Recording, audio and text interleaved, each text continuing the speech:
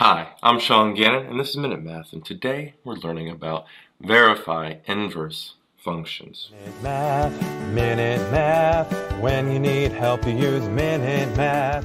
So what is an inverse function? For any one-to-one function, f of x equals y, a function f inverse, negative 1 power right there, of x is an inverse function of f, if f inverse y equals x. This can also be written as f inverse of f of x equals x, for all x in the domain of f. It also allows that f of f inverse of x equals x for all x in the domain of f inverse if f inverse is the inverse of f. Whew, a lot of stuff there. The notation f inverse, the negative 1 power like, is read f inverse. Like any other function, we can use any variable name as the input for f inverse. So we will often write f inverse of x, which we read as f inverse of x.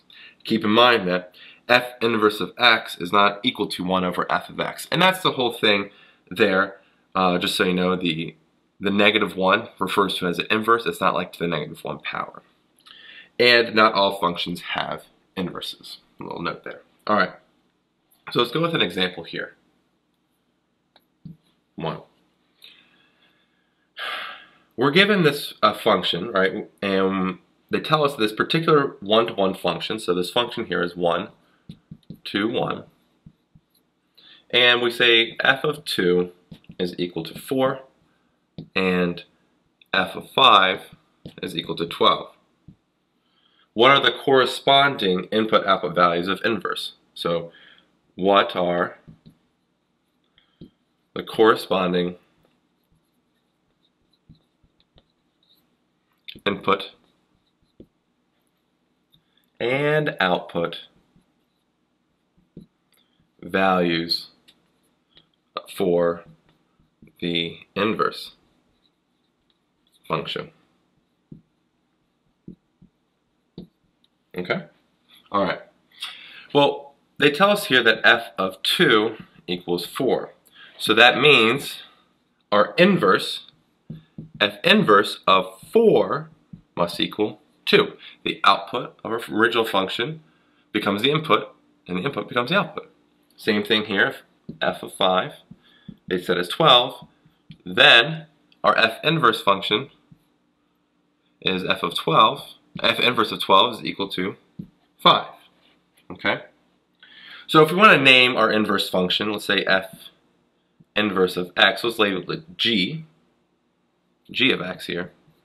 Then we can say g of 4 equals 2 and g of 12 equals 5. All right? And we can see that coordination on the table right here. We can say we have our input outputs, x and f of x, and x, g of x. And we can see 2, 4, and then 4, 2, and 5, 12, and 12, 5. All right, let me erase this and we'll go to the next part.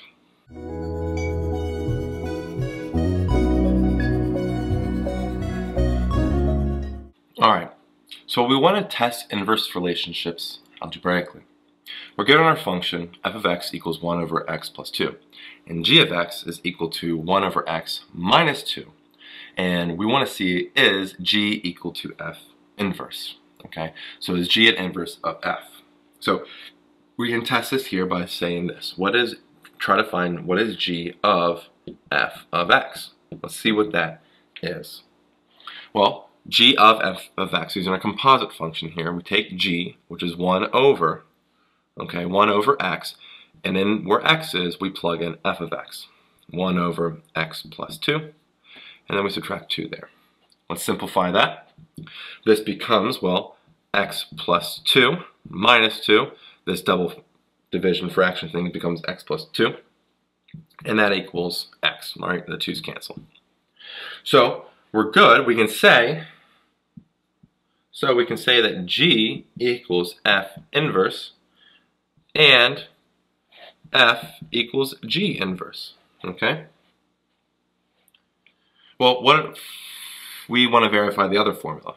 Let's do it the other way around. F of g of x Will it still equal x there? Let's find out.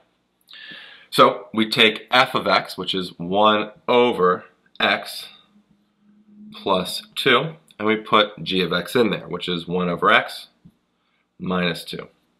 Okay?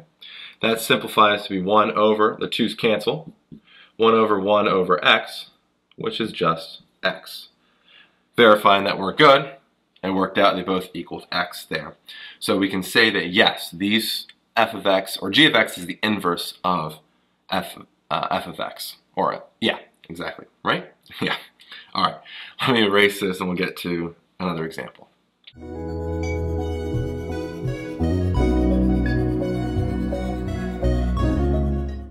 All right, so we're given this example here, determining inverse relationships for power functions.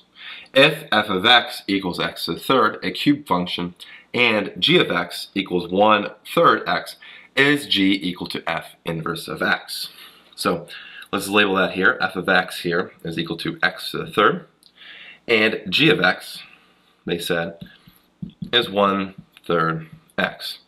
Is g equal to f inverse? Okay? That's our question there.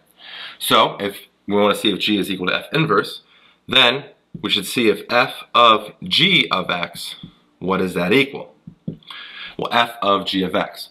So f is x to the third power. So inside there, we're going to put 1/3 x there. Okay? So that's g of x inside. Simplify that. Well, 1/3 times x to the third power. That's x to the third power over 27. Remember, we apply the third power to all parts there. And is that equal to x? No. So we would say that these two functions are not inverses of each other.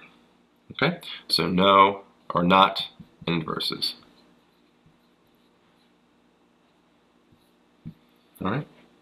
Well, I hope this video was informative for you and you learned how to verify inverse functions. If you did, please subscribe to this YouTube channel and like this video. This helps us make more free math lessons for you and for everyone else. So, as always, thanks for watching. Minute Math. When you need help, you use Minute Math. Minute Math. Minute Math. When you need help, you use Minute Math. MinuteMathTutor.com.